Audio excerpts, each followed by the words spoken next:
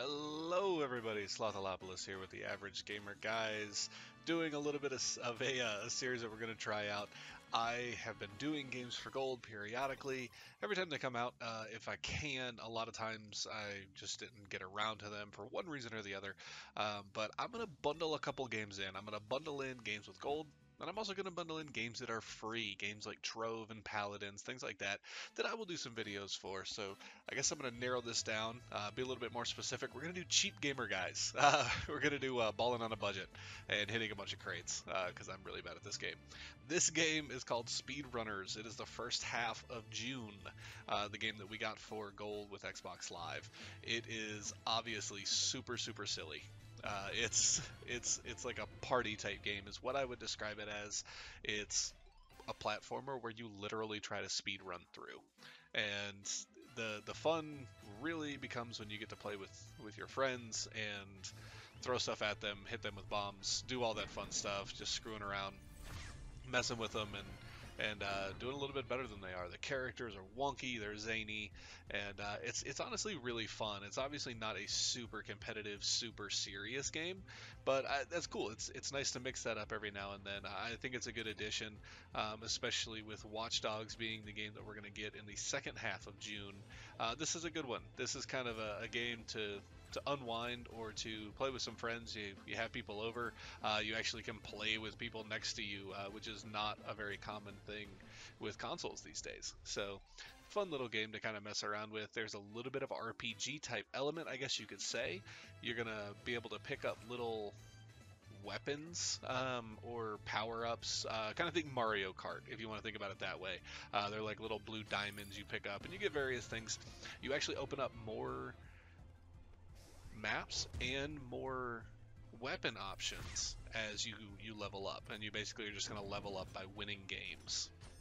So that's kind of like a little RPG element in there. You're going to be able to grapple, you're going to be able to jump, you're going to be able to slide underneath, and then use whatever these weapons are. And it's neat that you really figure out really fast that you're going to have to learn the maps if you're going to want to go fast, because there's a lot of cool little techniques you can start adding in, like grappling the wrong direction. I don't know what happened right there. That was so bad. But things like grappling right into these little speed boost things, to really maximize your speed going through things, double jumping, throwing like crates and things down as you're going. There's going to be little techniques that are surprisingly fun to pick up and do, especially when you're playing with friends. That's just really what's going to make this game fun. Without it, it's interesting. It's a decent game, but it's not near as good as it can be.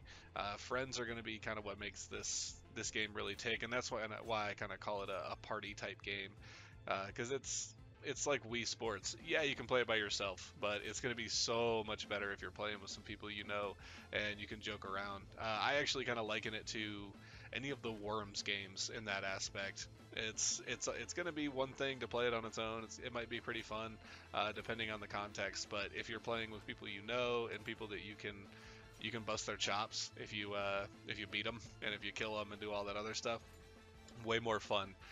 Doc and I have actually gotten a lot more use out of this game than I thought I ever would for sure.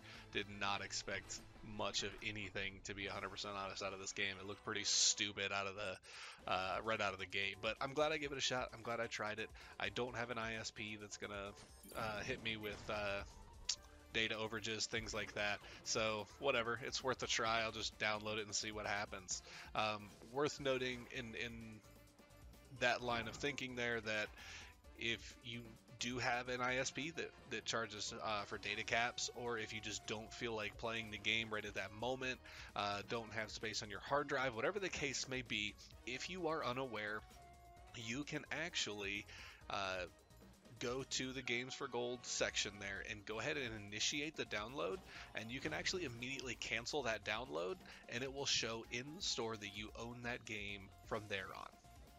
So for whatever reason, if you can't download, don't want to download, right at that very moment, you can actually still own the game after the period where Games with Gold makes it free. So my my thing is whether I want the game, whether I think the game's stupid, whether I think I'm ever gonna play the game ever, I'm gonna go ahead and download it. Just to go ahead and own it. Just you never know what'll happen. I'm not gonna turn down free because it's pretty much no strings attached. So pretty neat little thing that you can always try there. I think pretty much everybody knows about that at this point, but just in case you don't, that's something you can kind of have in your pocket. Keep an eye out for the new kind of series, the new subsection of stuff that we're going to be doing. I'm going to be doing Cheap Gamer Guys. It's going to be balling on a budget for pretty much anything that I can get for super cheap or anything that I can get for free.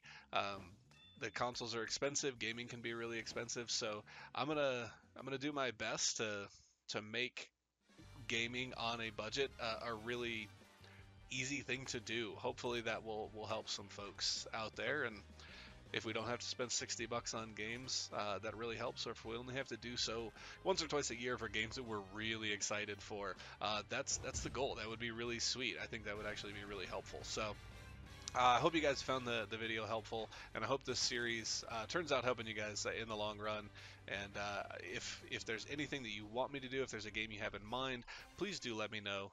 Throw it in the comments down below, and do all that other stuff like comment, subscribe if you so choose. I have been Slothalopolis from the Average Gamer, guys, and I will see you next time.